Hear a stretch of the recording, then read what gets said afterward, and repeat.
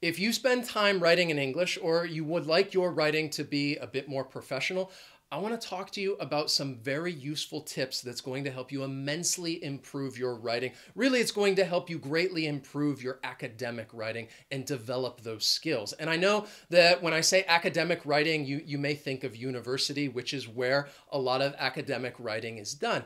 But this is also very important in a more professional setting, a business setting. So these tips will help. My name is Wes. The channel is Interactive English. It's all about trying to help you improve your skills so that you can reach your fluency goals. If that's what you would like to do, please subscribe, turn on notifications so that you will learn about future lessons. So let's begin with the first tip that I have for you. And I think this one is very important, which is why I've put it at the very beginning, and that is to be concise.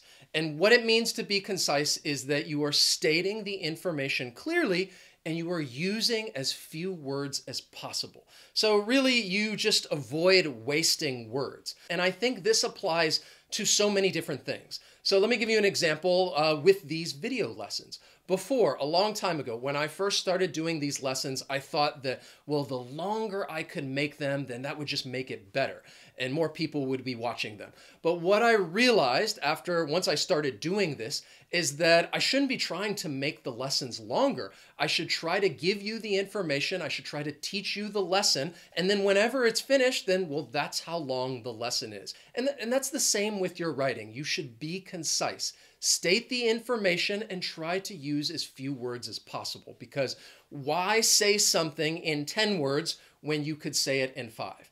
And one way that you can do that's going to help you be concise is to use action verbs. So let me give you some sentences so that you know what I mean. A simple way that you can avoid using too many words is to stay away from the TION words. And I'm not saying that you should never use these, but really just keep this in mind because it will help you cut down on unnecessary words. So if I were to say the report provided an explanation for these unusual results, you see that TION word, explanation. Well, I can just make that an action verb and say the report explained these unusual results. I've said the same thing. It's more concise. I've used fewer words, and you're still saying the information clearly. Another reason why it's very important to be concise is because it's going to help whoever it is that's reading your writing. It's going to help them more easily understand what you're trying to say. The final thing that I'll say about this is that you should try to use the vocabulary that you already know. I think quite often people will try to look up words that are more difficult, that sound more academic, intelligent, and they put that into their paper, even if it's a word that maybe you don't even know.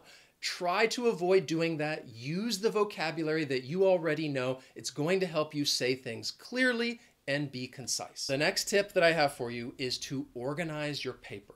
This is going to help you carefully structure your writing, and all you need to do is create an outline. It's as simple as that. And I cannot emphasize this enough because often I think many people will just skip this part of the writing process. I used to teach IELTS, and IELTS is a proficiency exam, and part of the exam you have to write, and it is timed. And I would work with students to help them try to achieve a high mark. And what I would always tell them is that at the very beginning, just take 5 minutes, organize your paper and write down, create a quick little outline about what you want to say before you start writing. And so often they would tell me, well, I just don't have time. There's no time for this. I just need to start writing. And when I would read their writing, I could see the lack of organization. Some of the ideas would overlap, and some points were not even connected to their main thesis. So I think without organizing your paper and saying, okay, this is what I'm going to talk about first, second, and third, it's very easy to lose track of where you want to go.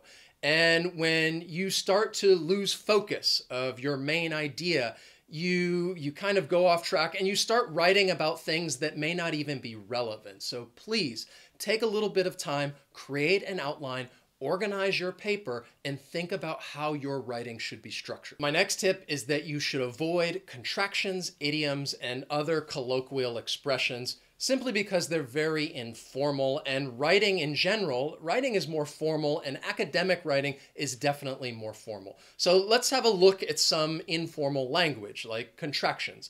Instead of writing it's, write it is. Instead of writing could have, write could have. Or instead of writing theirs, write there has. I'll also include phrasal verbs in this because they can also be a bit informal. And in that case, instead of, if you were to say like put up with, use a more specific verb like endure or tolerate. Instead of saying check out, you could use a verb like view or consult. So not only are you using more formal language, but you're also being more concise. You're using fewer words. And as far as idioms go, just please avoid them. Look at these two sentences right here. Collecting data was easy and efficient, or collecting data was a piece of cake. It just reading it is a bit awkward. And the same goes for colloquial expressions. If I were to write something like, the scientist had trouble finishing the experiment, but no biggie. If they didn't finish, they could just go back to the drawing board. And the colloquial expressions like saying something is, well, no biggie. It's no big deal. Or I use that idiom, go back to the drawing board. Not only does this informal language sound unprofessional, but it's probably going to seem strange to the person who's reading it. So please avoid contractions, idioms, and these other colloquial phrases. The next tip is that you should vary your sentence structures, and this is going to help you avoid choppiness. And if you're unsure what that means, I'm going to tell you a little story, and I think it will make more sense. But let's get into some more details about sentence structure. So there are 4 basic sentence structures. You have simple sentences. This is one independent clause. So if I'm going to tell you a story about my day, I could say, I woke up late this morning. It's a simple sentence. We also have compound sentences, which is when you have 2 or more independent clauses. So continuing the story, I could say, I immediately went to the kitchen and I made myself a cup of coffee. A complex sentence is when you have 1 independent clause plus 1 or more dependent clauses. After I finished my coffee, I got ready for work. Then we have compound complex sentences, which is when you have 2 or more independent clauses plus 1 or more dependent clauses. And let's continue. When I looked at my watch, I realized I was running late, so I ran out the door and jumped in my car. So let's review our story using all of those different sentence structures. I woke up late this morning. I immediately went to the kitchen and I made myself a cup of coffee. After I finished my coffee, I got ready for work. When I looked at my watch, I realized I was running late, so I ran out the door and jumped in my car. If we were to change this and just use simple sentences, the story is going to sound, well, it's going to sound very choppy. If I say, I woke up late this morning. I immediately went to the kitchen. I made myself a cup of coffee. I finished my coffee. I got ready for work. I looked at my watch. I realized I was running late. I ran out the door. I jumped in my car. All right, it sounds more like a children's book, and it's definitely not academic writing. So when you vary your sentence structure, it's going to help your writing have a nice rhythm and flow. And to be perfectly honest, when you are writing, you may not analyze each sentence and really look at the sentence structure. This is more likely something that you will notice, and you'll be able to get a feel for it as you reread your writing. So when you reread, you'll be able to get a better sense if there is some choppiness and you need to adjust some of your sentence structures. My next tip is to use the active voice, and that is because the active voice, it just gives more clarity. Now, I'm not saying that you should never use the passive voice. It really depends on what you're writing. If you are writing some scientific paper, then yes, it's likely you may have some passive sentences. But in general, overall, most of your sentences should be active. So let's compare the active and passive. If I were to say, archaeologists conducted a study of the newly unearthed artifacts. This is an active sentence. It has 9 words. And if we compare it to the passive, a study was conducted of the newly unearthed artifacts. You see that the issue is that, well, in the passive, we don't know who conducted the study. Now, we could add that to the end of the sentence, and I could say by archaeologists, but now I have 11 words. Why say something in 11 words when I could say it in 9? So again, it's about being more concise. So just keep in mind that most of your sentences are going to be in the active voice. The next tip is to avoid repetition. Try to use a variety of words because it's going to make your writing more captivating. Use precise language if possible. And try to avoid words like very, because words like that are often overused. Now, in writing, one way to avoid repetition is when it comes to transition words. These transition words are when you can, add information. Perhaps you're moving from one idea to the next. But when you're writing transition words, it's easy to repeat them. Let's take the word also. This is a word that's commonly used to add more information, but you do not always need to use this word because there are other words that have the same meaning. So instead of saying, the crisis caused severe economic damage, companies were forced to downsize and many people lost their job. Also, banks were forced to tighten lending practices, which meant small businesses had a difficult time accessing money. Also, the local government proved ineffective in offering relief.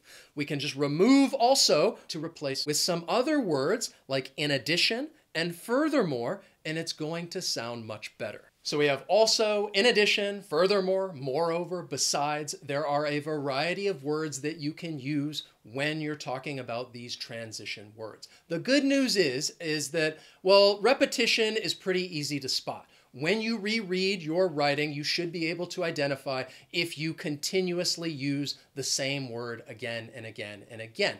And really, unless you're writing a poem, there is no good reason to continuously repeat words over and over. Just remember this famous saying, when you avoid repetition, your writing won't suck.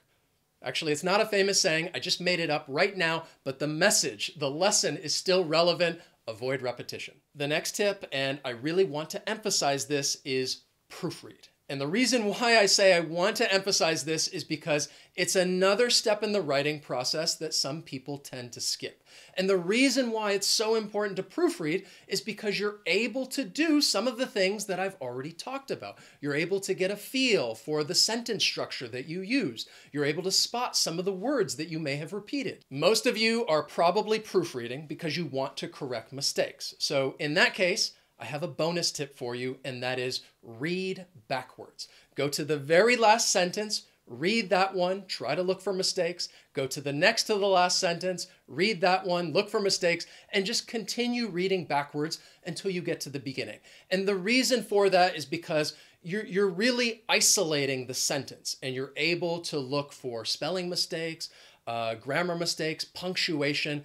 And in short, when you read backwards, you're focusing more on the text and not the ideas. So proofread forward from beginning to end if you want to get a feel for the rhythm and flow of your writing. Make sure that your ideas are logically ordered, as well as check for repetition. Proofread backward if you want to really focus on the text and check for grammatical errors. And most importantly, just make sure that you proofread and do not skip this step. So I hope that you found these tips and suggestions useful, because I definitely think this will help you immensely improve your academic writing.